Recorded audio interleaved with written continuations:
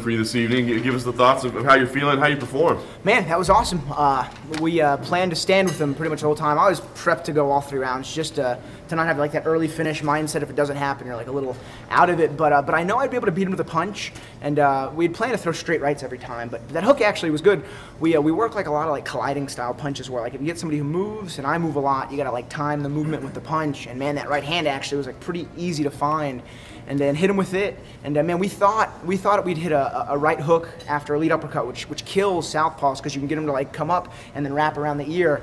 And I thought I would drop him with that, but he was dropped, and then he kind of shot in, but his hands weren't really like there. And man, that guillotine, that's my #1 submission, like by far. It's almost like a bad habit because I give up top position. Well, I was going to ask, when you talk about the decision to go to that, because I mean, obviously, if it works out perfectly. It doesn't, now you're on bottom. Yeah, and I've always thought like if I hurt a guy, don't try to sub him, try to get the knockout. Because if you guys don't know, just getting a knockout in the octagon is like my life goal. That's just like the one thing that I want to achieve in my life before I'm either out of the UFC or dead.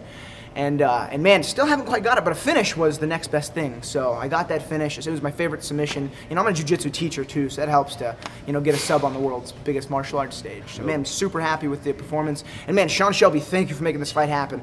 I had a fight drop out in November, and then in January, and then I had an opponent for this card that dropped out because of visa issues, and thankfully Burkman, the Warriors, he took the fight. Sean Shelby made it happen. That was awesome. I was very grateful for that because I was training for like 4 months. What was your feeling like during that time? I mean, did you think like there's no way I'm going to get a fight, or were you able to stay focused and make sure you were going to stay ready? No, I tell my students, I got one guy, Jake Heffernan, come up, he's 5-0. I'm like, there's no motivation like UFC motivation, and I've taken a few short notice matchups, like my debut, and man, like the second the match is like presented, dude, fight camp begins, and man, fighting guys like Noak was cool. Like when I was talking to Joe Silva at the time, he said Kyle Noak, and I was like, oh no. But at the same time, I was going to take the fight no matter who it was, but I've watched this guy fight since I was a kid, and it's just like crazy to you know you'd be in the cage with them. And then when he said Burkman, I was like, man, I hope that pulls through. That's awesome. And then it got me thinking, like, there's a lot of good young go-hards that I'd love to fight. Like Bradley Scott was the guy I was originally matched up against from England. He's coming down to welterweight. I would love that fight still too. But man, since I can fight some of these vets, I'm gonna ask for them. Like I know Yushin Okami's fighting Diego Lima. I'd fight either of those guys. Those are 2 really cool guys I've been watching for a little while.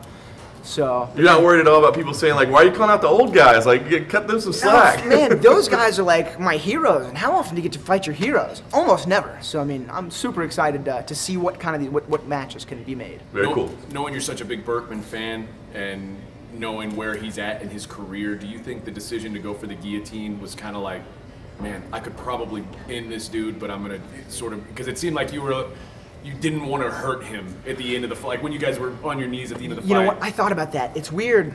Like, I got a knockout in Legacy a while back, and I knocked the guy out, and I knew he was knocked out, but I wanted to make sure the fight was, like, mine and finished, so I kept hitting him. But no, on this one, I felt bad, man. They announced the matchup, and I was like, yes, I'm gonna get some fight rep, because I'm fighting such a tough dude. And dude, the fans, I'm a fan, I'm one of them, we're brutal. And, like, everyone was like, Burkman's old, he should retire. I'm like, dude, give this man who dedicated his life to martial arts and put on some great shows some respect. So, I mean, yeah, to answer your question, I didn't really want to hurt him, but I definitely wanted to finish him. Like, no one has a stronger mind than a fight than myself. I am willing to die out there to get a finish or to just put on a good fight, man. This is what I live for. What were you thinking about him now, knowing like the losing streak that he's been on, and you know, coming into this fight? Man, so I'm off of a 2-fight, I guess technically, well, I'm off a 2-fight losing streak myself, and man, that just motivates me to fight and win harder. There was like no nerves. So like when I fought Nico in Houston, it sucked getting finished. But like once you experience essentially like the worst aspect of this, you know, losing in front of like your hometown, and like being fine in a few minutes, and like, you know, waking up the next day and like everything's fine. There's a lot to lose, kind of like financially and record-wise, but like personally, it's something you can easily, you know, come back from. So like it sucks to lose for the undefeated guys, stay undefeated, but a loss does help you kind of accept what we're putting ourselves, you know, in for. And you know, it's like Luke Rockhold just fought in Austin. He's one of the best. But I mean, that's part of the game. Well, you mentioned you were on a 2-fight losing streak. Was there any pressure?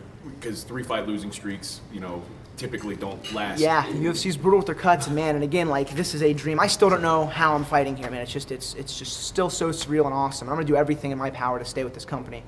And no, yeah, I definitely needed to win it, but there was no extra pressure. Every fight is the most important fight and the hardest fight, and the fight I'm gonna like fight the absolute hardest in. So. Hello Fight fans, if you like this video, make sure to subscribe for even more interviews with your favorite UFC and Bellator fighters, including coverage from events with post-fight press conferences and open workout media scrums. And if you like this video, check out this other video to my right.